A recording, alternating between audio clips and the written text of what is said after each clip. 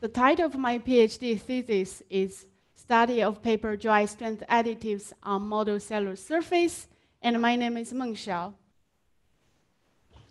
So in the following 30 minutes, I'm going to guide you through the contents of my thesis, from introduction, overview, to results and discussions. Here we have 3 parts. Part 1 is about adsorption, Part 2 is about strength performance, Part 3 is surface morphology and fire-retardant. In the end, there will be conclusion and the outlook. So we start from introduction. This picture was taken by me in Finland, which was my favorite spot. I could easily spend one day there during summertime. However, the world is not always like the place we like. We are also facing environmental challenges. For example, those non-degradable plastics underwater, they impose potential threat to water creatures.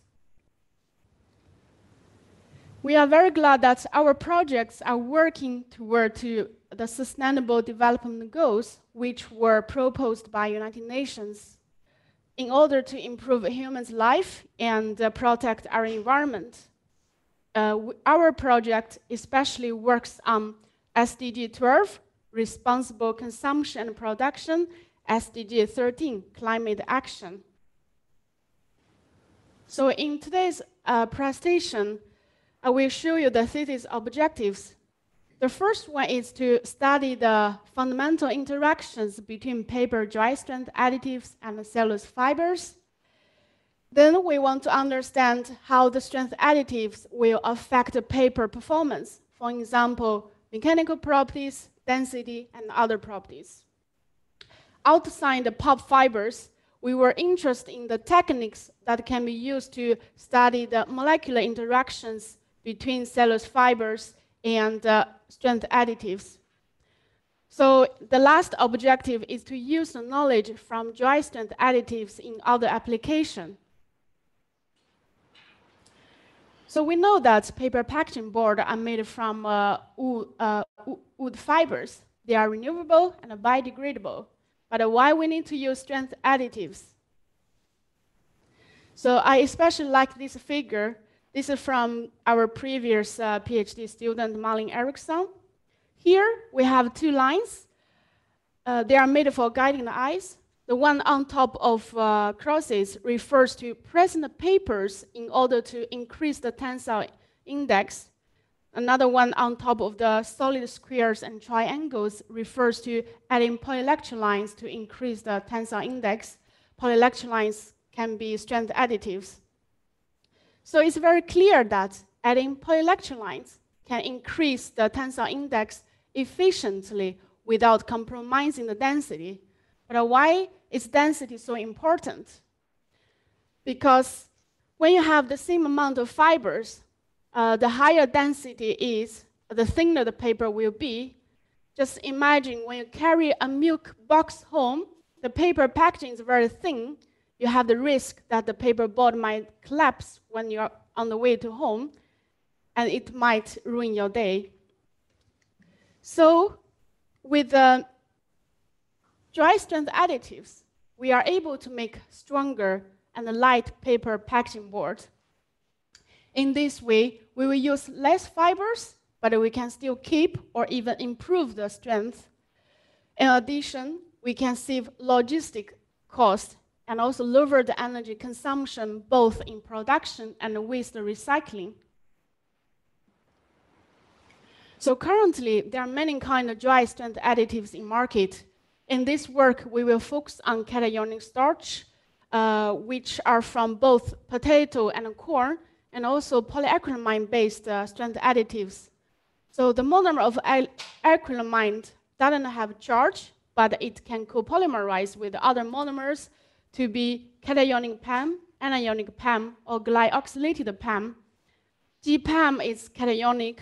It was initially designed to be temporary wet strength additives, but then later scientists found that it can also be used as dry strength additives.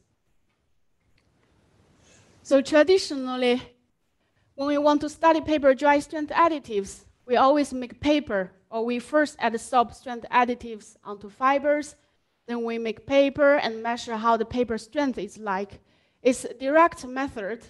However, it's very difficult to visualize and quantify how the fiber really change with the polyelectron lines, because they have variable size and their surface is rough and with some pores. So we also involve monocellulose materials in this study because their shape and dimension are tunable. For example, they can be spherical beads, flat surface, or fiber-like filaments. They have smooth surface and uniform size relatively, and especially they can be differently charged. This is very important to study the fundamental adsorption of polyelectron lines. Another chemicals from fire-retardant chemicals. So we know that fire can create lots of damages to both objects and humans' life, especially when plastics are involved. The fire can spread very fast. So when we design wood fiber-based materials, we need to think about this. If we cannot stop the fire, at least we want to slow down the spreading of fire.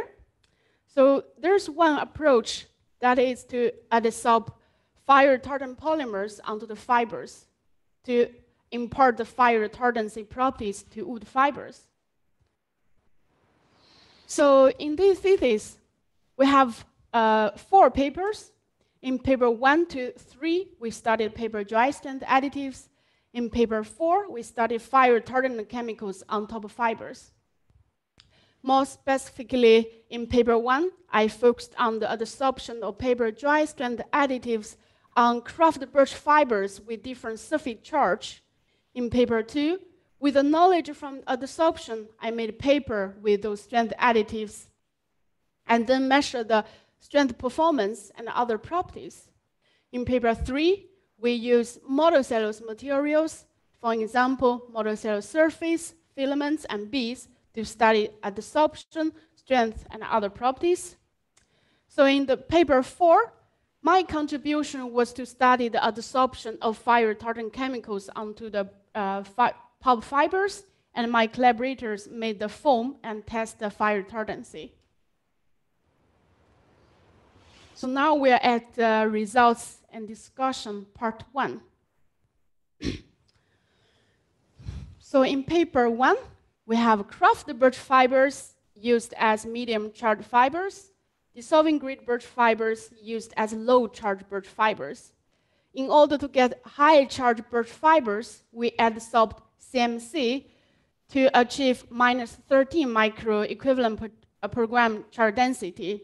So we have these 3 charged birch fibers, minus 13, minus 7 from kraft birch fibers, minus 4.5 from dissolving grid birch fibers.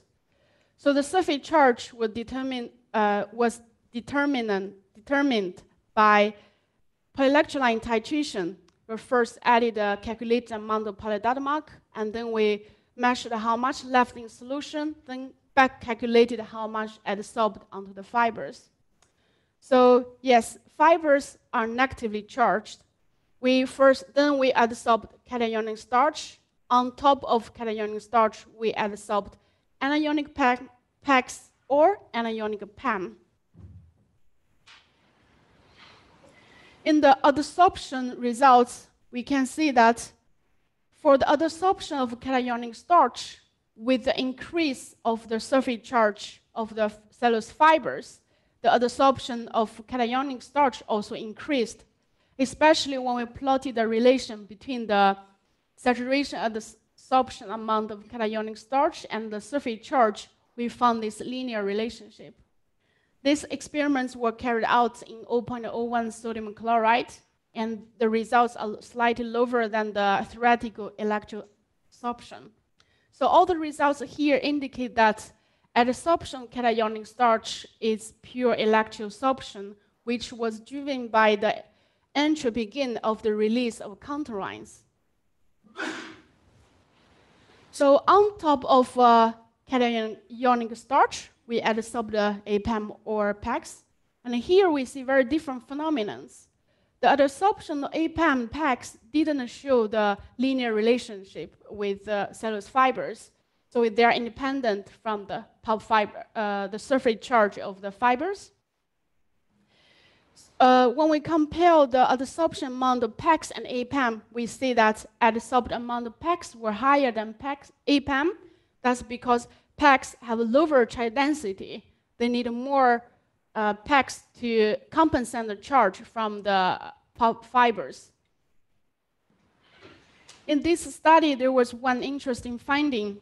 When I added a slightly lower cationic starch, 40 milligram per gram, compared to the saturation adsorption amount of 44 milligram, just 4 milligrams per gram, there was no APAM adsorbed onto the pulp fibers.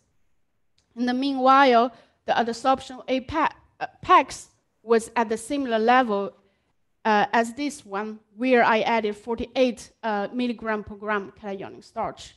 So this indicates that adsorption APAM requires the recharging the fibers, and is quite strict. Otherwise, it will not adsorb onto the fibers. But the results I presented just now was from polyelectrolyte titration. So polyelectrolyte titration is very efficient in determining the adsorbed amount of polyelectrolytes onto pulp fibers. But we don't really know how the fibers change, if they really change. So here we use QCMD to study the adsorption of strength additives on model cellulose surface. This is how QCMD look like. So we flow the solution through the chamber. If they can adsorb onto cellulose fibers, they will stay in the chamber. Otherwise, they will go away. And then the screen will display the frequency and dissipation change of the QCMD crystals. Then we can calculate how much they adsorbed or how much the cellulose surface changed with the polyelectrolytes.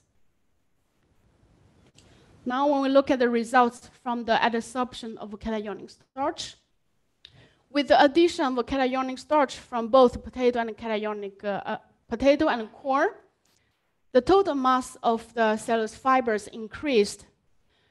When we added the packs on top of those cationic starch, packs adsorbed very fast, and also the total mass increased.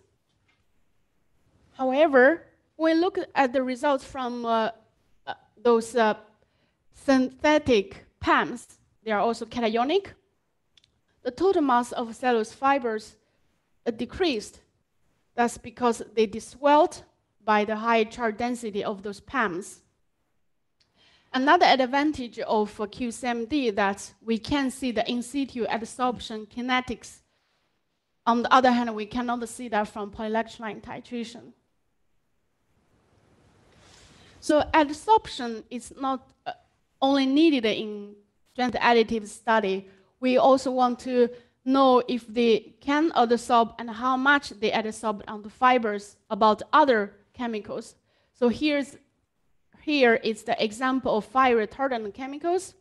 So first, I adsorb this branched polyethylenimine as anchoring surface on pulp fibers. On top of that, I adsorb the fire-retardant chemicals, sodium hexamethyl and Pettersson for 3 layers. Then I determine how much they adsorbed at each step. So here we see the results. Adsorption of the sodium hexamethyl and Pettersson grow steadily onto the fibers. There were some drops from the rinsing. The rinsing will remove those loosely adsorbed chemicals. When we look closely at the composition of the cellulose fibers, we see that, so here, with only 9% of coatings, and the majority of the system was pulp fibers, 91%. They already show self-extinguishing properties, and you will see that later in the fire test. Now, when we compare the adsorption of the chemicals, the adsorption amount of cationic starch, of Pettersson was almost always double amount of sodium hexametaphosphate. That's also because Pettersson has lower charge density, almost half of sodium hexametaphosphate. They need more amount to compensate the charge from the fibers. This also indicates the adsorption here is pure, or at least electroabsorption. Summary of part 1. So here we studied the loss of adsorption. Adsorption of cationic starch is a pure electroabsorption, and which was driven by the entropy gain or release of counter ions. And adsorption of cationic starch is linear to the surface charge of the pulp fibers, while APAM packs were independent from the initial fiber's surface charge. In the QCMD study, we see that QCMD results can demonstrate the adsorption kinetics and also the total mass change of the cellular surface with polyelectric lines. The last one is adsorption of the fire-retardant chemicals. They indeed grow steadily onto the fibers. So now we are looking at the results and discussion part 2, strength performance of all the strength chemicals. With the knowledge of adsorption, we made paper and measured the tensile index and density here. So we see that all the strength chemicals were very efficient. They increased the tensile index dramatically without compromising the density, maybe except this one, this C-kraft fibers. There were some densifying about the density. But another important information of this figure is that if we compare the fibers from this kraft fibers and C-kraft fibers, they are intrinsically the same fibers, but we were able to achieve a higher tensile index. That's because these C-kraft fibers have a higher surface charge, so we can add more dry strength chemicals to get a higher, even stronger paper. In terms of the bending stiffness, taking the dissolving grid fibers as an example, adding cationic starch increased the bending stiffness by 2.6%. However, on top of the cationic starch, we added these packs. The bending stiffness was increased by 25%. Bending stiffness is very important in packaging board. It will prevent that it collapses. This is the same case also for other fibers, for kraft fibers and C-kraft fibers. So paper strength are affected by the strength of fibers, the strength of a fiber-fiber joint, and also the number of fiber joints per volume paper. So we are interested in how our strength chemicals will affect the single fiber-fiber joint. Instead of using pulp fibers, which are hard to handle and they are also more variable, we developed these filament joints in our lab. During the measurement, I noticed that some joints broke from the filaments rather than from the joints. So I interpreted the data with a success ratio, which refers to the joints broke from the joint area. For the reference filament joints, we have 60% of a success ratio, but all the strength chemicals decreased the success ratio because the joint was even strongly bonded. They could not break before the filament broke. Especially with the GPAM, here we have GPAM 10 plus pack, GPAM 5 plus packs, GPAM 10, GPAM 10 plus packs. All the filaments broke before the joints could break. However, there's one exception here with CPAM PD, which is not the strength chemicals. Only this one has a higher success ratio compared to the reference fibers. And interestingly, on top of CPAM PD, we adsorbed the packs. And then the success ratio decreased again because PEX is a very efficient strength chemicals. Of course, we don't want to see the filaments broke during the measurement. We want to know exactly how the joints, how strong the joint strength is like. Especially in the measurement, we found that the original filaments are around 10 times stronger than the joints. We know that's something that we can improve. So I tested the load. Surprisingly, when I decreased the load from 1.5 kilograms, the measurements here was measured with what the joints here were formed with 1.5 kilograms, which refers to 8.8 kilopascal pressure. So when I decreased the load from 1.5 to 50 grams, we got the higher shear strength, and all the filaments broke from the joints. That's what we want. But we know that we need to test more loads in order to find the loads that cannot form the joints and the load that started to break the filaments. This also reminds us that when we make a paper, the paper pressing conditions are very important. They can be temperature, the load, and also the time. So here's the summary of part 2. We see that varying the surface charge of cellulose fibers can be used to tune the strength properties of papers. The higher surface charge you have, the higher amount of strength additives you can add to the system, then you get a stronger paper. And then the filaments joints were all enhanced by strength additives. But in the meanwhile, we noticed that filament joints forming conditions are very critical. For example, press and load, among others. So now we are at the results and discussion part 3. These are very interesting results. My colleague Nadia has been working on this, so you will see more results from her.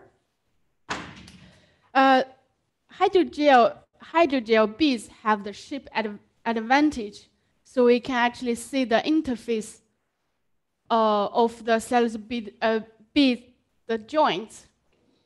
So here we see that for the reference bead joints, they form this kind of very thin interface, but with the strength chemicals.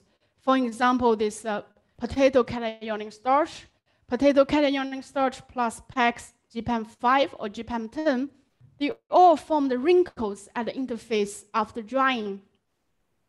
And again, for CPAM-PD, which is not strength chemicals, so they form a similar joint interface as the reference beads. We speculated that the wrinkles might be from the modulus difference of the adsorbed chemical layer and also the cellulose. Once they are drying, they have different stress, then the surface will form wrinkles compared to the cellulose.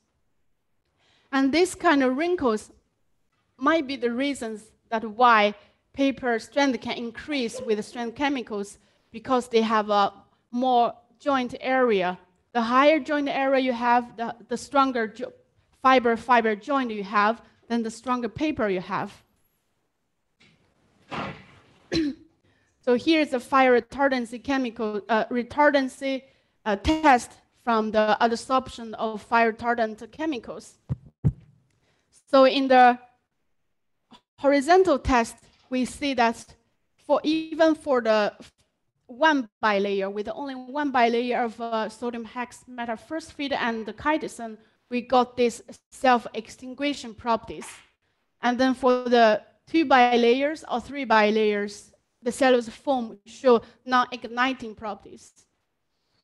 In the vertical measurements, the vertical fire measurement was more harsh. So with the one bilayer, the cellulose foam burnt, but the skeleton was reserved. And with 2 bilayers and 3 bilayers, they show self-extinguishing properties.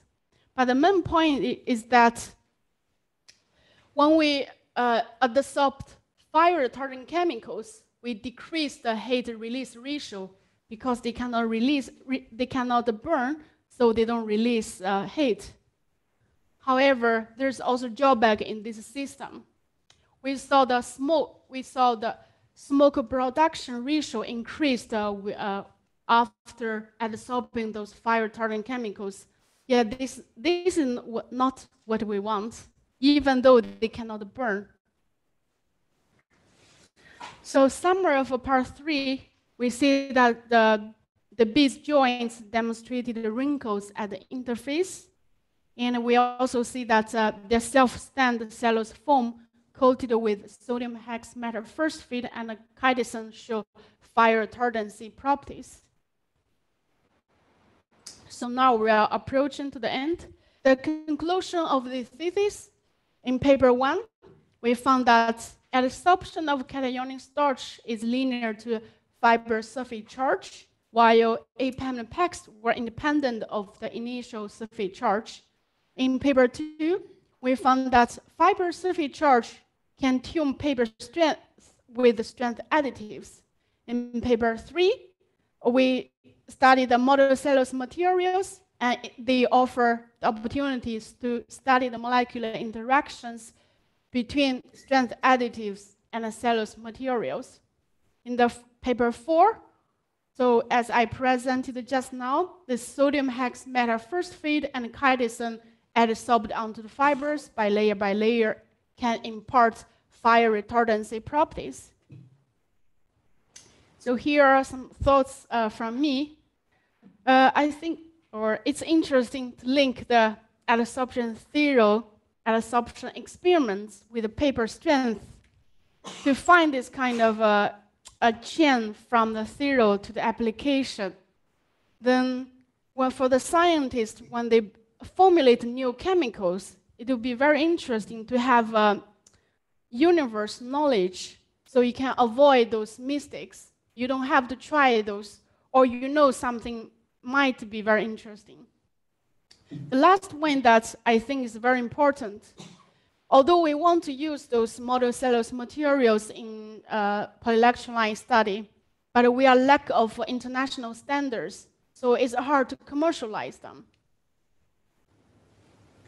So finally, I would like to thank all of you who are here and people who are in Zoom, and my supervisors, Torbjörn, Lars, Mari, Liv, and my colleagues in Finland, KTH, and Italy. And also my funding agencies, Marie Curie Fellowship by EU, Gamir, and KTH. But the most important people are my colleagues in Fiber Technology Division and my former colleagues in Fiber and Bioeconomic team in Gamir. Thank you very much. Thank you.